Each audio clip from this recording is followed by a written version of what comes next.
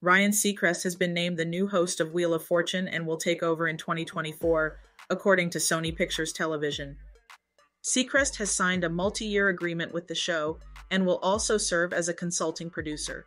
He has a long history as a television and radio host, having hosted American Idol for 21 seasons and co-hosted Live with Kelly and Ryan alongside Kelly Ripa.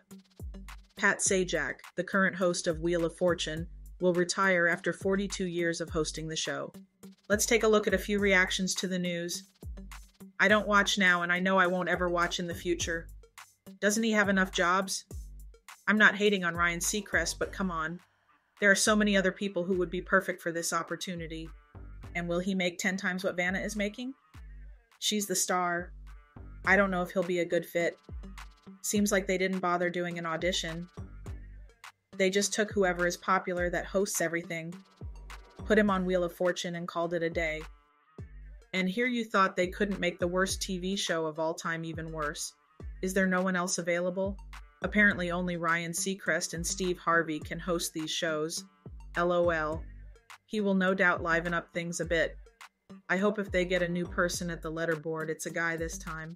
That would help liven up things up too, just saying. Congrats, Ryan Seacrest. It'll be off the air in 2 years. Doesn't Ryan Seacrest already have like 37 jobs already?